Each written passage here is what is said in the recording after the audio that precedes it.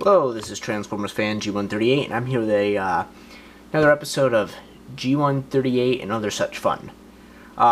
Today's topic is wreckers, and I bring that up simply because I have my main criticism on my stop motion series is my use of the wreckers, mainly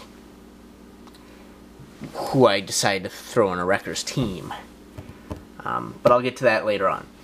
Right now, so for news and general information, really don't have much.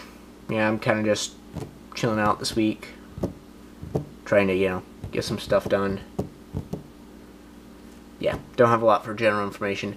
As far as big news goes, Hasbro has announced that we are getting a Voyager Shockwave Transformers Prime figure. Hoping it'll be a little bit better than the Fall Cybertron guy, and it'll fit in my Classics collection a little bit better.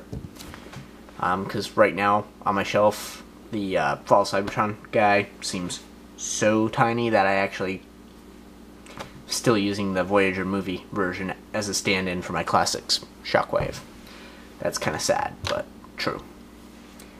Anyway, beyond that, so here we have wreckers.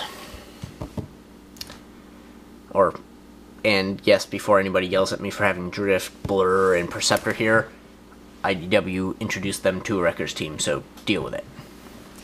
Yes, so my choice of wreckers for my stop motion series were Cup, Blur, Whirl, and Perceptor, I believe were the ones I used initially. Because I didn't have Springer at the time, and I obviously didn't have Assaulter, or aka Broadside, back there. And then I introduced Drift onto the team, namely because in the IDW comics, Blur and Perceptor joined up with the Wreckers along with Drift in the Drift Spotlight and in All Hail Megatron. Yeah, they still had Broadside. I'm not sure if they actually had Broadside in that. I know for a fact they did have Roadbuster, which I'm looking forward to obtaining in the Fall Cybertron toys, which hopefully will be shown at Toy Fair. I'm a little nervous that I haven't shown them yet. However, it does look like they're going to continue that line. Well, at least they're using a stand-in for that logo with that Optimus Prime that I mentioned last week. So yeah, it should be fun. Can't wait for that. It'll be neat. Toy Fair soon. Yep, soon. So, yeah, wreckers. I really like the wreckers. Regardless, my least favorite wrecker, those wreckers have to be Rack and Run, whatever. The two that are joined. I do like their use in the new IDW Spotlight Orion packs. I thought they were kind of neat, actually. Worked well, not rel, well.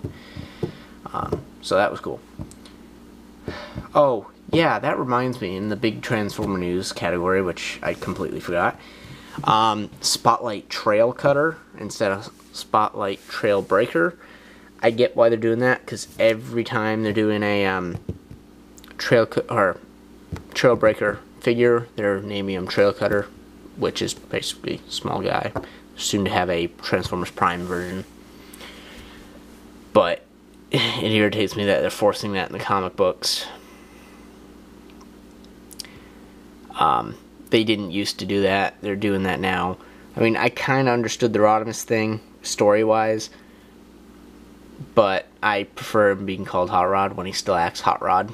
Like, yeah, he's leader, but doesn't really, doesn't impress me. Still want to call him Hot Rod. Yeah, so personally, that's just the way I wanted to do it.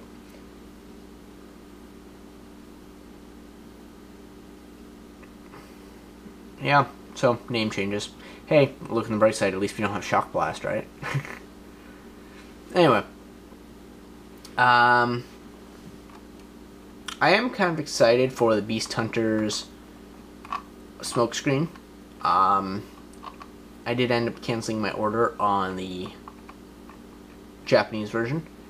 Because I think with some really easy mods, I can take the armor attachments off, because it looks like it's actually separate pieces that are on either a ball joint or a clip or something. Don't really know for a fact yet. I'd have to wait until a pictorial view to notice, but I do plan on buying it regardless, just to get the character. And it'll be much cheaper to buy it in the US than the Japanese version. Anyway, hopefully I'll have a Wreckers update as soon as I get my Fall Cybertron Wreckers pre-ordered, ordered, shipped, whatever. I just want to be able to pre-order them, and so far I haven't been able to do that because they haven't been offered yet. Like, is it too hard to at least give me a pre-order on it? Yeah.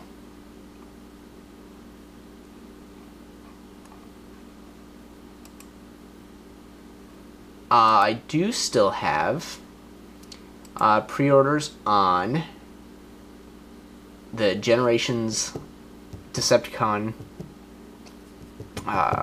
cassette guys, data discs, and the Autobot data discs, as well as the Big Bad Toy Store Amazon.com exclusive Omega Supreme. I still have my Rat Bat pre-order. I'm going to wait on that and see if that's at Toy Fair first before I make a decision whether I'm going to keep that in my cart or not. Then there's Grimlock and Blaster. Yep, that's it. So I've got like 1, 2, 3, 4, 5 pre-orders I'm waiting on. Some of them say January. Well, January's almost up pretty much, so I'm not holding my breath.